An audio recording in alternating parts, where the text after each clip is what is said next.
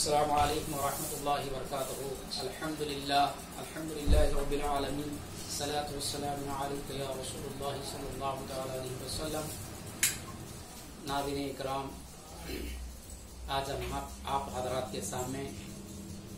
Corona virus اور lock down کے متعلق کچھ باتیں آپ حضرات کے سامنے گوشہ گزار کریں گے۔ حضرات، ہم دیکھ رہے ہیں کہ پوری دنیا میں کرونا وائرس پھیلا ہوا ہے اور پورے ملک میں اور دیگر کئی ممالک میں کرونا وائرس بیماری کی وجہ سے لاک ڈاؤن ہو چکا ہے، اور اللہ کے نبی مکرم صلی اللہ علیہ وسلم نے ارشاد فرمایا کہ جب کوئی وبا یا بیماری آ جائے تو تم اپنے آپ کو اپنے گھروں میں مقید کر لو، اور یہ تم اپنے آپ کا گھروں میں مقید ہو جانا، اپنے گھروں میں رکے رہنا، یہ یقیناً تمہارے لیے اللہ تعالیٰ کے جانب سے ایک فضل ہے، ایک عطا ہے، تاکہ تم اپنے جانوں کی حفاظت کر سکے اور اس بیماری، اس وبا سے تم اپنے آپ کو اس سے حفاظت کر سکے۔ اور یہ اپنے آپ کو اپنے گھروں میں مقید کر لینا، اپنے گھروں میں رکے رہنا اور صبر و تحمل کا معاملہ کرنا، یقیناً اس کا اجر و ثواب اللہ تعالیٰ کے نزدیک تم کو عطا کر دیا جائے گا۔ عزیزان ملت، یہ رہا کرونا وائرس کے معاملے میں۔ ہم دیکھ رہے ہیں کہ جیسے ہی کرونا وائرس پھیلا ہے تو اس وقت سے بتلایا جا رہا ہے کہ ہم اپنے ہاتھوں کو دھوئے، اپنے چہرے کو دھوئے، اپنے پیروں کو دھوئے، اپنے لباس کو صاف و ستھرا رکھے۔ لیکن آج سے 1400 سال پہلے اور یہ بتایا گیا کہ 3 مرتبہ اپنے ہاتھوں کو، چہروں کو، اپنے جسم کو صاف و شفاف رکھا جائے۔ لیکن آج سے 1400 سال پہلے اللہ کے نبی مکرم صلی اللہ علیہ وسلم نے ارشاد فرمایا کہ جو بندہ وضو کرتا ہے تو اس کو تمام ظاہری و باطنی تمام بیماریوں سے اللہ تبارک و تعالی اس کو صاف و شفاف رکھتا ہے، تمام بیماریوں سے حفاظتیں رکھتا ہے۔ تو یقیناً جو بندہ 5 وقت نمازوں کے لیے وضو کرتا ہے تو میرا ایمان اور وجدان کہتا ہے کہ وضو میں ہر اعضاء کو 3 مرتبہ دھوتا ہے، تو میرا ایمان اور وجدان کہتا ہے کہ جو بندہ 5 وقت نماز کے لیے 5 وقت میں وضو کرتا ہے تو اللہ تبارک و تعالیٰ اس کو تمام بیماریوں سے تحفظ عطا فرما دیتا ہے، وہ اللہ کی حفاظت میں رہتا ہے۔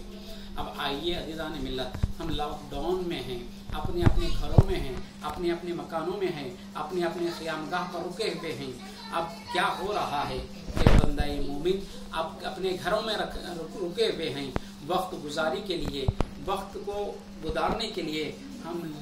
لغو اور فضول کاموں میں بھی بعض دفعہ لگے ہوئے ہیں کہ وقت کیسا چلا جائے، وقت کیسا گزر جائے۔ لیکن ملت اسلامیہ، ہم اپنے گھروں میں وہ گھر جو ہم دل سے چاہ کر، اپنی محنت سے، اپنی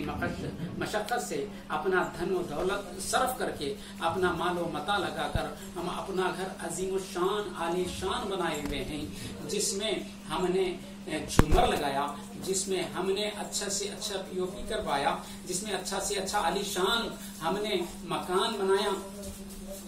بنایا اور بنا کر ہم بنائے، اور اس میں کچھ دن ہم رکے ہوئے ہیں تو ہمارا دل بے چین و بے قرار ہے، بے بس ہے کہ ہم کب باہر نکل جائیں، کم اپنے دوست احباب سے مل جائے۔ ہم وہ مکان جس میں ہم دھن و دولت لگا کر سجایا ہے، سنوارا ہے، سینچا ہے، اچھا سے اچھا مکان بنایا ہے، لیکن چند دن اس میں رکے رہے تو ہمارا من، ہمارا دل اس میں سکون و راحت نہیں ہو رہا ہے کہ ہم کب باہر نکل جائے، اور باہر جا کر کب ہم سیر و تفریح کرے، کب باہر نکل جائے۔ لیکن ملت اسلامیہ، جس گھر میں دھن و دولت و پیسہ لگا کر مکان لگایا ہے اس میں دل نہیں لگ رہا ہے، تو اس مکان کے لیے ہماری کیا تیاری ہے؟ قرآن نے بیان فرمایا، ما تقدم لغد،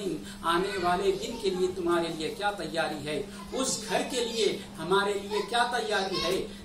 وہ گھر جس کو قبر کہا گیا ہے، وہ ہمارا ہمیشہ کا گھر کون سا ہے جس میں ہمیشہ رہنا ہے۔ اس دنیا فانی سے چلا جانے کے بعد، اس بعد الوفات مرنے کے بعد جو ہمیشہ رہنا ہے، وہ 2 گز زمین کا ٹکڑا ہے۔ وہ 2 گز زمین کا ٹکڑے کے لیے، اس قبر کے لیے ہمارے لیے کیا تیاری ہے، جس میں ہم ہمیشہ رہنا ہے، اس کے لیے ہماری کیا تیاری ہے۔ عزیزان گرامی، لاک ڈاؤن میں ہم گھر میں بیٹھے، گھر میں दिल नहीं लग रहा है, चंद दिन गुजर गए, 1 महीना करीब होने को आया, दिल नहीं लग रहा है, दिल बेचैन वो बेकरार है। जिस घर में तन से मन से दिल लगाकर बनाया था, उस घर में 1 महीना रह नहीं सक रहे हैं, बाहर जाने के लिए दिल तड़प रहा है। तो उस घर के लिए हमारी क्या तैयारी है, जिस घर में हम हमेशा रहने वाले हैं। खबर के लिए हमारी क्या तैयारी है, जिसमें हमें हमेशा के लिए रहना है। तो अदीदान मिल्लत इस्लामिया, हमें चाहिए कि हम उस घर की तैयारी करें। तो अब क्या है, लॉकडाउन के दौरान हम क्या कर रहे हैं, हम अपने घरों में बैठे दूसरे फजूल व लघु मामलात में मसरूफ हैं। कोई लूडो खेल कर वक्त गुजार रहा है, कोई कैरम खेल कर वक्त गुजार रहा है, कोई और फजूल काम करके वक्त गुजार रहा है। इसके अलावा उसके बजाय हम अपने आखिरत के लिए भी और कुछ चीजें तैयार करें, कुरान करें, जिक्र अस्कार करें, इस्तग़फ़ार पढ़े, तस्बीह व तहलील बयान करें और कुरान करीम की तिलावत करें, अल्लाह को याद करें। और यही नहीं बल्कि साथ में अपने अहल व अयाल का जायजा ले कि अपनी औलाद कुरान करीम कहाँ तक पढ़ी हुई है, अपनी औलाद की इस्लाह करे, दीनी मामलात की इस्लाह करे, दीनी माहौल की इस्लाह करे, अल्लाह और उसके रसूल के पैगाम की वो इताअत कर रहे हैं या नहीं है, उसके का जायजा ले कि घर में क्या माहौल हो रहा है, दीनी क्या माहौल है, दीनी क्या मिजाज है, उसका जायजा ले और अपनी औलाद को दीनी तरकीब दिलाएं और कसरत से दुरूद पाक पढ़े और इस कोरोना बीमारी के लिए दुआएं करें। अल्लाह तबारक व तआला की बारगाह में, रब्बुल आलमीन की बारगाह में दुआएं करें, खालिक़े कायनात की बारगाह में दुआएं करें। यकीनन कोई जब अल्लाह तबारक व तआला की बारगाह में बंदा आजिज होकर दुआएं करता है, तौबा व इस्तिग़फ़ार होकर दुआएं करता है, तो यकीनन अल्लाह सुब्हानहू व तआला, अल्लाह तबारक व तआला उसके गुनाहों को माफ़ फरमाकर यकीनन अपना नज़्र व करम, अपना फضل और उसकी अता फरमा देता है। तो अदीदान मिल्लत, हमारा यही पैगाम है, हमारा यही मैसेज है कि हमें खामोश बैठे ना रहें, बल्कि कुरान करीम की तिलावत करें और जिक्र अस्कार करें, तस्बीह व तहलील करें, दरूद शरीफ